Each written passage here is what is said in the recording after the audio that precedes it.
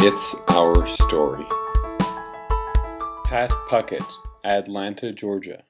The first one was at the Federal Building in Atlanta, and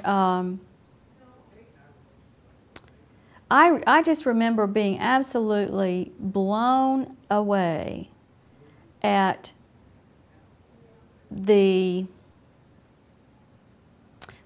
the image of that many people in wheelchairs in one place. And many of those folks were pretty significantly disabled people and enduring amazing circumstances. I mean, you know, very, very cold weather, because I think it was February at the first action that I ever went to. So it was really cold. And I know I was whining a lot, and I can't imagine what it must have felt like if you couldn't move at all, you know. So I just remember being just really struck by the